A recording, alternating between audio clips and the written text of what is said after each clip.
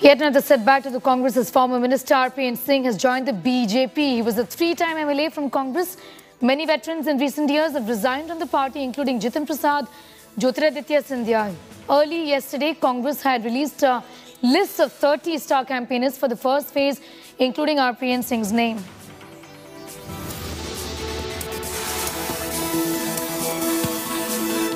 Ahead of state assembly elections in Karnataka, BJP MLA Basangowda Yatnal has alleged that ministers who helped in bringing down JDS-Congress alliance government in 2020 are keen on getting back in the Congress.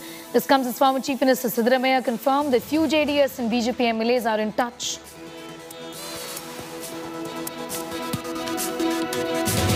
In a company-wide communication, the executive director has informed the All India Cabin Crew Association that each cabin crew member would now be subjected to BMI and weight checks on a quarterly basis.